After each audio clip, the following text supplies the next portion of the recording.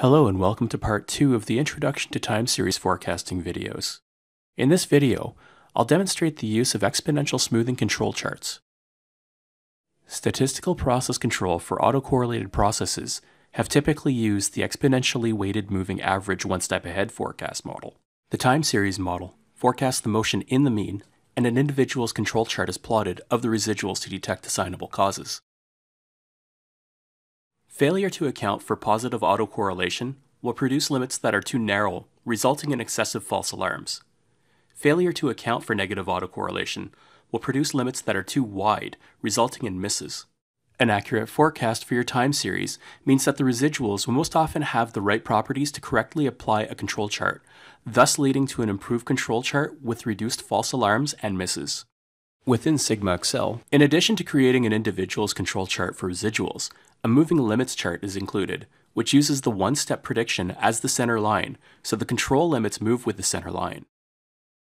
The popular Add Data, Show Last 30, and Scroll features in SigmaXL chart tools are available for these control charts.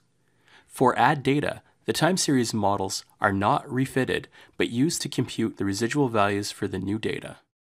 For further details and references, see the SigmaXL workbook. We'll start this video by taking a look at the same dataset used in the first part of the series, Chemical Concentration, Series A from Box and Jenkins, which is a set of 197 concentration values taken at 2-hour intervals. In the previous video, we demonstrated that this process has significant autocorrelation. We'll construct an individual's chart on the raw data to view the impact on a control chart. Click SigmaXL, Control Charts, Individuals.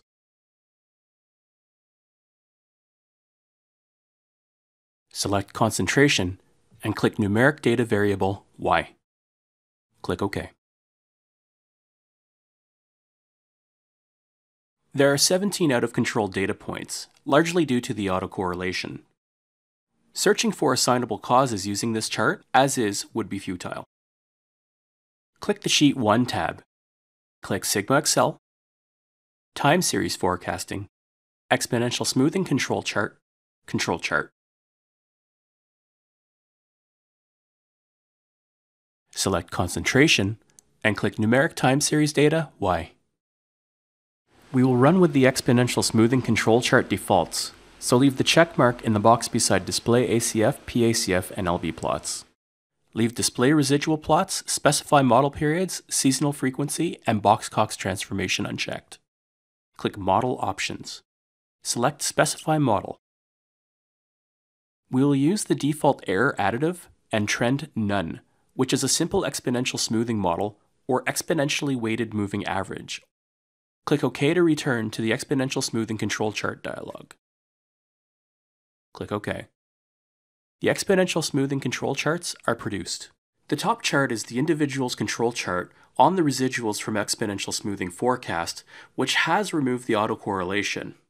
The residuals are approximately normally distributed with a rough straight line on the normal probability plot. There are no obvious patterns in the data. The ACF plot demonstrates that all the autocorrelation has been removed by the model, which indicates a good fit to the time series data. But now, we only have 2 out-of-control data points on the individual's chart to investigate. The moving limits chart uses the one-step prediction as the center line, so the control limits move with the center line. To get a closer look, you can scroll through the chart data points.